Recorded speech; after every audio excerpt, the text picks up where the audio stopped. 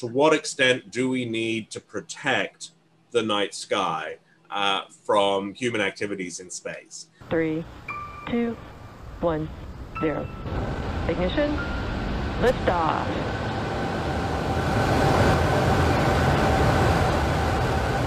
You guys, to say that I'm excited to share this video with you is an understatement. I got a chance to talk with a Harvard astrophysicist for over an hour. We talked about several different topics, so I'm actually going to break up this video into several different videos on specific topics. While we have covered some amazing examples of how Starlink satellites are already making a major impact in the world, it's also important to think about the larger picture, as it's not just Starlink satellites that are racing to get some real estate in space. We also have Amazon's Project Kuiper on the way. We have China having their own operation of getting satellites into low Earth orbit. There are gonna be a lot more satellites and constellations of these low Earth orbit satellites, and I think it's a really relevant, important topic to discuss what the future looks like. It's important to consider the impact on astronomy, both for stargazing and for professional research. So I think that these are some really important questions to ask.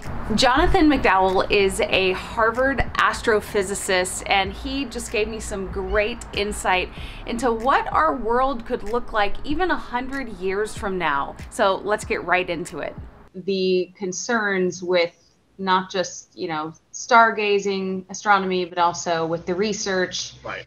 So just to summarize where we are since I made that PowerPoint. June 2020, right? Right, exactly. So SpaceX have made some changes, right? So that now all the satellites have visors, which decreases their brightness a bit. And also they've changed the attitude control law, which means the way that they're pointing as they raise their orbits is a little different. It doesn't reflect the sun down as much. And so little changes like that, right, make a big difference. And also they've abandoned plans to have a higher orbit shell. And so all of those changes mean the typical brightness once they're in their operational orbit has gone from bright enough to just see from a dark site with the naked eye to not quite bright enough to see, right? It's a small change, but it's enough. My concern was not so much these low orbit chains of 60 that you see, that you go in the sky, you look up and you go, holy crap, what's that? It's aliens, right? That's only during the launch phase. But my concern is that you get to a point where if you have all these sixth magnitude, fifth magnitude objects, tens of thousands of them at 500 kilometers, the night sky from a dark site, from like when you're out hiking in the desert or somewhere like that, you'd look up and you'd see the sky just kind of swimming in what I imagine might make you feel a little nauseous, right? Because there's all of these things just at the limit of vision, but right. The sky is no longer static, right? And that would be and even if they're a little brighter than that, what you see is just huge numbers of satellites, more than there are visible stars, and so you can't see the constellations. And so that, from a cultural point of view, for many cultures around the world, including many who have no, involvement in space activities, to have that change on them seems like something that if we're going to do it, we should do it, we should do it in a very deliberate manner, discussed with the UN, and not just arbitrarily. Right. The FCC say it's fine. And the thing is, okay, so maybe we're not in that situation anymore with Starlink, but that's not to say that some other company in some other country perhaps couldn't do exactly the same thing and put us in that situation. I'm not so much like stop Starlink as let's have international regulation on this subject, because this is an environmental issue, and it is one that the whole world potentially is an interested party, right? Right. And so we've raised this with the UN, with the Committee on the Peaceful Uses of Outer Space. We had a conference partly sponsored by the UN, the Dark and Quiet Skies Conference at the end of last year. And so I think this is now on the agenda going forward of to what extent do we need to protect the night sky from human activities in space? And I think it's not don't have the mega constellations. It's let's talk about how many satellites of X brightness can we sustain at, at X altitude? Something like that, Do you right? like SpaceX's response to, making modifications like the visor and the dark stat and trying to, take these consequences into consideration? Yeah, I mean, obviously, we're very happy that they've engaged with us in a positive way. And, to what extent that is, I mean, I know some people at SpaceX really want to help us on this. And maybe other people don't care so much, but don't want the bad PR. Yeah. Right. And so, it's hard to say what the mix of that is at the corporate level. Right. But, can you trust what they say? But so I think we have to keep the pressure up and not necessarily trust in their goodwill, Right. from a practical point of view, right? Although I've had very good interactions with the SpaceX people that I've talked with, and it's a relief that they've made these changes. Now, Right. is that going to save the other issue, which is satellite streaks on our big telescope images? And it's gonna mitigate it, but it may not save us entirely. So I'm hoping that it's at the level that will, for Starlink, will move it from, oh, we're really screwed, to, oh, that's a pain in the neck. Right. That we can sort of live with. Whereas the OneWeb, because they're at this higher orbit, so let me just go through the higher orbit issue, is that if you're in a higher orbit, and by that I mean 1,200 kilometers instead of 600. So first, of course, there's a bigger area on the Earth that can see that given satellite, right? Because it's Right. higher up. But also, that satellite can see the sun later into the night than a lower orbit satellite, right? So the sun is set from where you are, but not from where the satellite is. So in fact, at that altitude, in summer, the satellites are illuminated all through the night.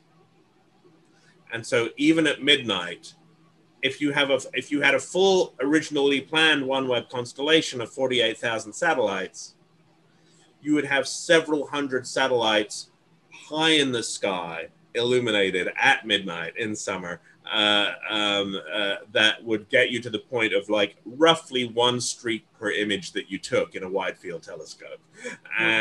And so that would be very bad for us. It's a lot worse than having them lower down, where in the middle of the night, typically you're fine, you can observe.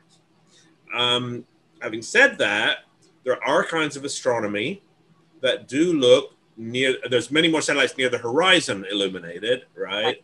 And so the worst case is if you're trying to do astronomy that requires you to look near the horizon at kind of early in the night or late in the, just before dawn, right?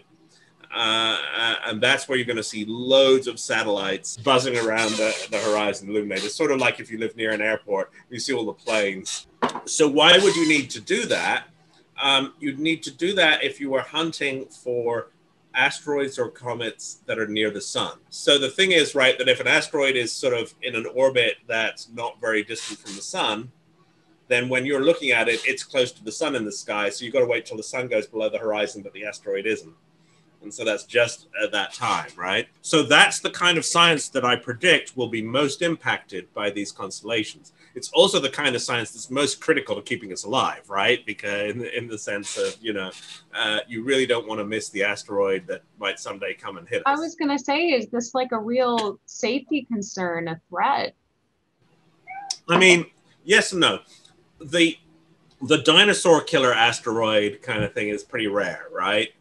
But the city buster one is not.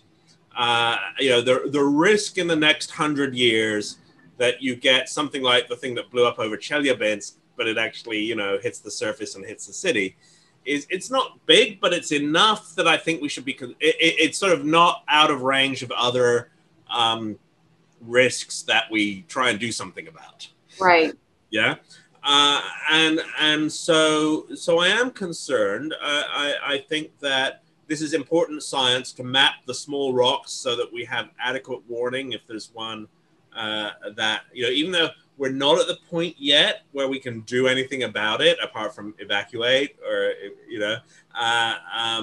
but we may be 20 years from now. You know, people are working on that side of the problem too. So it's important for us to sort of have that situational awareness, right? To have that, you know, what are the rocks we need to worry about?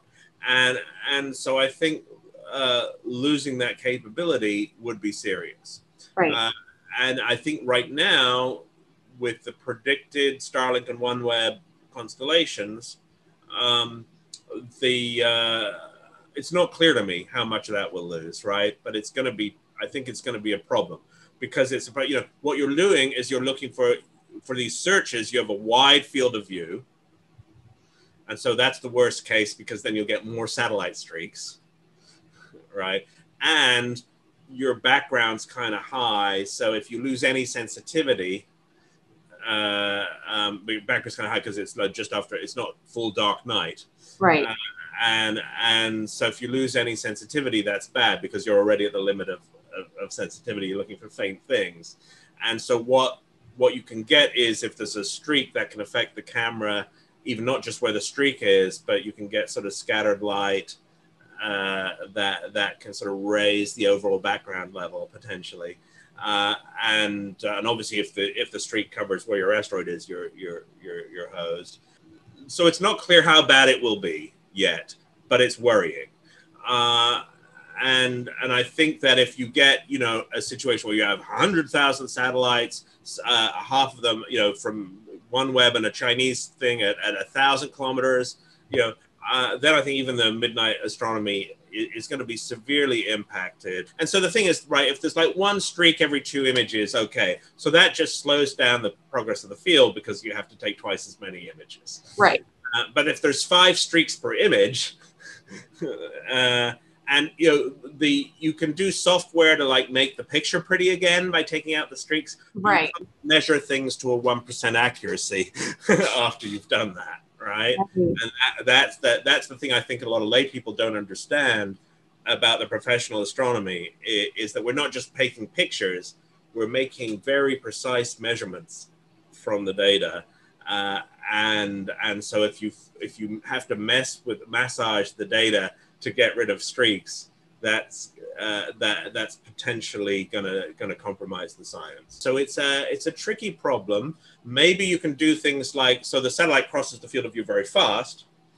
So if you had another camera going, warning, there's a satellite coming, and you put like a piece of paper in front of the telescope for 5 seconds and then away again, so that your 10-minute long exposure, because this is, you know, another thing people don't realize is when I go to the mountain and take an image, right, I don't just go click, right, I hold the shutter down and I wait like 10 minutes and then I release, right, that because we're looking for such faint things, you have to expose for a long time. And that's why, you know, the probability that the satellite comes across in that time is not small. But so in principle, if you could, you know, protect the telescope as the satellite was passing. So but that, you know, is expensive, right? Because for every telescope now, we have hundreds of professional telescopes, all slightly different designs, all optimized for slightly different kinds of science. We'll do it if we have to, but it's not going to be cheap. So there are things you can maybe, and that works up to a certain number of satellites. You know, as you get more satellites, if you have to do that all the time, then that doesn't help you. So there is a limit as to what we can mitigate. And what I imagine is this. Right now, if you want to launch a satellite in the US, you go to the FCC and you fill out what's called an ODAR, an Orbital Debris Assessment Report, that convinces the FCC that that your satellite is going to re-enter within a reasonable time, that it's not going to release huge amounts of junk, that it's not going to be a huge problem for space debris. I'm imagining that you also have to do fill in another section of this, which shows how much light pollution you're going to generate. Yeah. What you're doing to mitigate that, and that then there would be some regulation that says, you know, we can only have X hundred satellites of this brightness up at any one time, right? And so that wouldn't, you know, that might mean, you know, that maybe OneWeb's a UK licensed thing, not a US, but the principle's the same. You know, maybe they can only have 2 2,000 satellites instead of 8,000, or, you know, some constraint like that, which means that, you know, they have to change their design to have slightly higher power transmitters rather than lower power transmitters on many satellites. You know, there's design trades, right? Right. So if you give the engineers constraints, they'll make the trade slightly differently.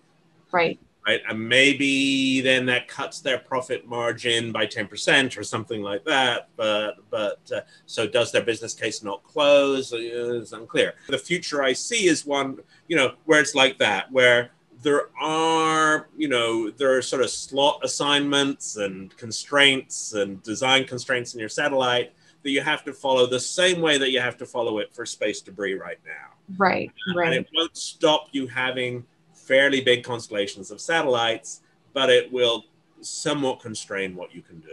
Again, thank you so much for clicking on this video. If you liked it, give it a thumbs up. If you like getting news about Starlink, please hit subscribe. And I have a lot of fascinating content, and I am just getting started. I can't wait to share it all with you.